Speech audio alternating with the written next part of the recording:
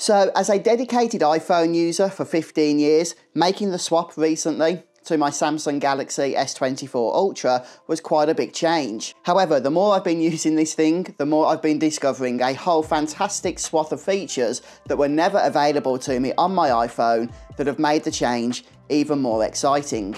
And one, I have to say, totally awesome feature that I've been playing about with lately is Samsung Dex. This is effectively a means of transforming my Samsung phone here into a full-fledged desktop computer. So what you're seeing here on this display is not Windows, even though it may look similar at first glance. This is Samsung Dex running directly from my Galaxy S24 Ultra so that I am able to sit down comfortably and use the features of my phone and the apps of my phone in this desktop experience. And as you can see, I have a keyboard and a mouse hooked up as well. What I'm going to do today is show you the setup that I have going, and you can use this on most Samsung Galaxy phones, not just the S24 Ultra that I am using. And you even have a choice of having a wireless connection if you want to cast your phone to a smart display, or what I am using, a wired connection, and there are reasons for that, which I'll go over a little bit later.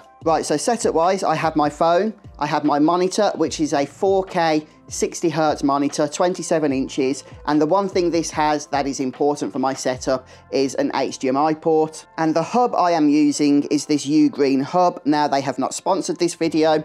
The reason I purchased this is because, as you can see here, it has 4K 60Hz capabilities on the HDMI port, and that's really important because without that I would not be getting the most out of this display.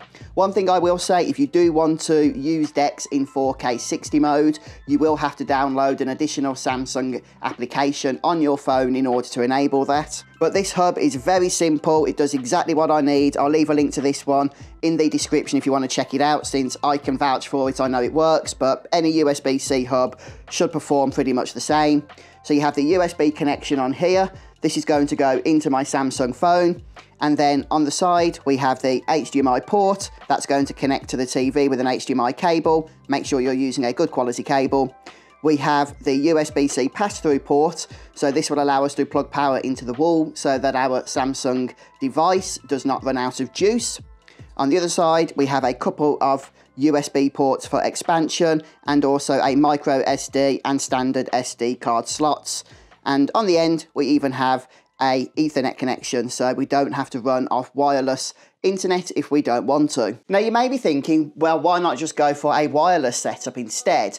And there are certainly reasons for doing that. I think it is going to be more convenient to just be able to cast your Samsung phone directly to a smart display. There's no doubt about that. However, there are some drawbacks. First of all, you do need a smart display. I just have a standard gaming monitor here with no smart features or Wi-Fi built in. But I could hook up something like an NVIDIA Shield in order to give it smart features so that I then could connect over wireless. However, with wireless does come additional latency that you have to account for, but also using the hub that I am using allows me to connect additional peripheral devices. And in order to get the most out of this monitor's 4K resolution 60Hz display, again, going cabled is just going to be the best way to take advantage of that. Now, I've chosen, for the purposes of the video, to use a Bluetooth mouse, but a wired USB keyboard. That's simply to show that you can use either of those types of devices and you are still going to be able to get up and running. I also purchased this really cheap phone stand here, completely not necessary. You can just have your phone lying down on the desk, but I like to be able to see the screen up at an angle. So now to connect everything, I'm going to take my hub here. Let's plug in the HDMI connection from my monitor. That just goes in there, and then we'll plug in the pass-through power. So this is what's going to stop my Samsung phone from running out of juice. Then I just have a standard USB keyboard. I can just go ahead and plug that into one of the available USB slots. And then all that's left to do is to connect this USB-C cable to my Samsung phone. And then if I scroll down from the top of the screen, just about here in the bottom right-hand corner in my case, you can see the Dex icon. I just click that, and Dex is now going to load. There it is. I didn't have to do anything else in terms of setup. Okay, it has detected my keyboard.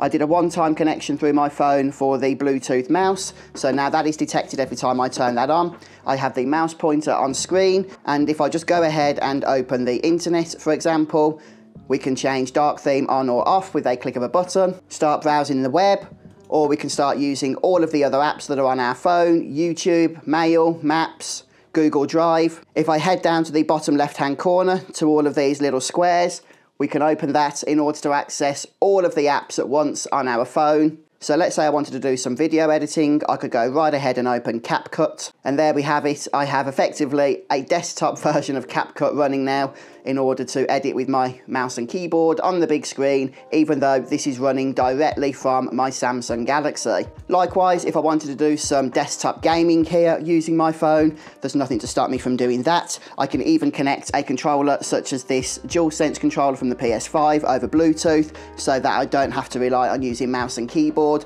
although mouse and keyboard will work absolutely fine on some games. Let me give you an example here with this game Hungry Shark, and right now I'm just using the keyboard, the W, A, S and D keys in order to control the shark. But this is just a brief example to show you that yes, you can absolutely do gaming on this. Call of Duty and other games as well have been fully optimized to my understanding for Samsung Dex, so they don't even use the mobile interface. There we go, I'm dead. And it's really easy to change settings as well for Dex. Just open up the settings menu here, and the first settings option is for Samsung Dex. So this is where we get various things we can adjust. For example, we could have Dex start up on our monitor display as soon as it has the HDMI cable connected. We can change font size, screen size. We can make adjustments to the mouse and trackpad. The mouse, for example, didn't start off with this nice vibrant blue pointer. It was quite a dark pointer, so I had to change that so I could see it better against the background. We can even use our phone if we want to use a touchpad if we don't want to connect a mouse. And we can make changes to the current wallpaper and the screen resolution. And we can make changes to how the taskbar behaves. For example, if we want it to auto-hide when it is not being used, we can just enable that feature, and then we just need to bring the mouse down in order to bring it back up. Personally, I keep this turned off. I don't use that in Windows either. And there are a number of other features down here as well, which I might want to disable. I'm only going to be using English, so I don't need the language icon. I don't really need the Finder icon active. I don't need the keyboard icon active since I am going to be using my desktop keyboard anyway, and so on and so forth. And because of the USB-C pass-through port that I have connected, my phone is charging the whole time I have this setup engaged. And don't forget, because I have this USB-C hub down here, I can still connect a number of other devices if I wished, including the SD or micro SD card, so I could always keep an SD card, for example, installed into this, so every time I connect my phone up to Dex, I constantly have that additional storage that I can work with. Alternatively, nothing to prevent me from plugging in an external hard drive or solid state drive into the USB-C hub. That will be detected immediately by the phone, set up and good to go as an additional drive as well. There's just a whole lot of flexibility here, and it's one of the reasons I definitely am loving the Samsung S24 Ultra. Now, yes, you could absolutely wirelessly cast my iPhone to an external display, again with some smart features if it has that. The only thing is, it doesn't have a dedicated desktop interface. That would just be showing me a mirrored image of my phone. And I did use that from time to time, but I don't think I used it anywhere near as often as I'm going to be using this particular setup right here. But folks, I have been thoroughly impressed with the Samsung Galaxy S24 Ultra up until this point. As I say, nothing sponsored about this video. I'm just sharing my experiences with you. Looking forward to delving in to see what else it can do, what other surprises it has. If you've got any tips, please feel free to share those in the comments. Are you going to be using Samsung Dex with your Galaxy smartphone? Again, just let us know in the comments, and I'll see you next time.